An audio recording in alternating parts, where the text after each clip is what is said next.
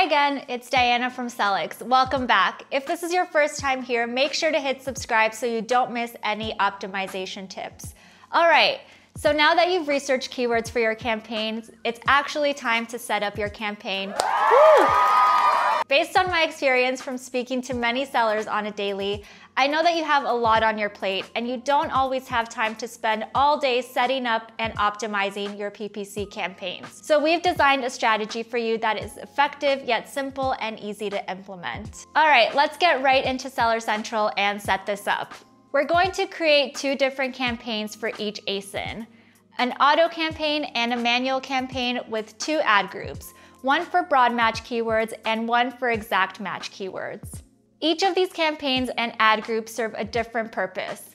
Let's start with the automatic campaign. This campaign has the goal to find new keywords that we didn't think of before.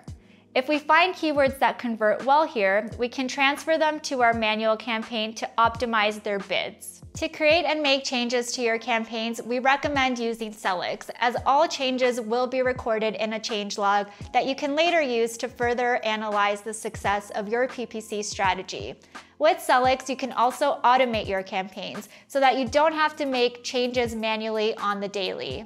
But if you don't have Sellics yet, then just go into the campaign manager in Seller Central. First, we'll set a campaign budget of €10, which will serve as a safety net.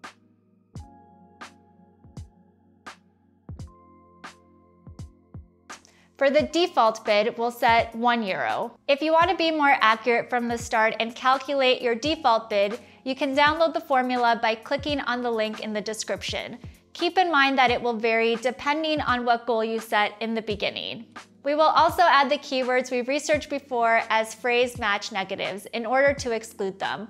This is because we don't want to bid on the same keywords in different campaigns. The automatic campaign will now find the search terms that the Amazon algorithm thinks will match well with your product. Also, have you ever wondered why there are search terms that are actually ASINs? That's because with an auto campaign, your ads will show up on the product detail page of competitors or related products. The ASIN indicates which product detail pages your ad showed up on. Next, we will create a manual campaign for the same ASIN and add an ad group with broad match keywords. Now we'll enter all of the keywords we have researched before. Again, we will enter the same keywords as negatives, but make sure to select exact match. This is because we don't want the same search terms to show up in both ad groups. Now the broad match ad group will show our ads for a wide range of search terms, which saves a lot of optimization effort. Later, if we find some valuable search terms, we'll move them as keywords to the exact match ad group in order to adjust CPCs more accurately. Also, we can enter the default bids we calculated before. Lastly, we'll do an exact match ad group. Here we want to enter the keywords we researched with the most search volume in order to keep optimization efforts low later on, as we don't want too many keywords in there because we'll need to optimize the bids for every single one. Don't forget, we're setting up these two campaigns for every ASIN. However, if you want to save some time, you can also use the same campaigns for several ASINs, but make sure that the products and their margins are very similar. We recommend letting the campaigns run for a bit. Around 2 weeks is usually a good amount of time. At that point, you can check on them again and see where to optimize. As usual, if you have any questions, please leave them in the comments below and we would be happy to help out.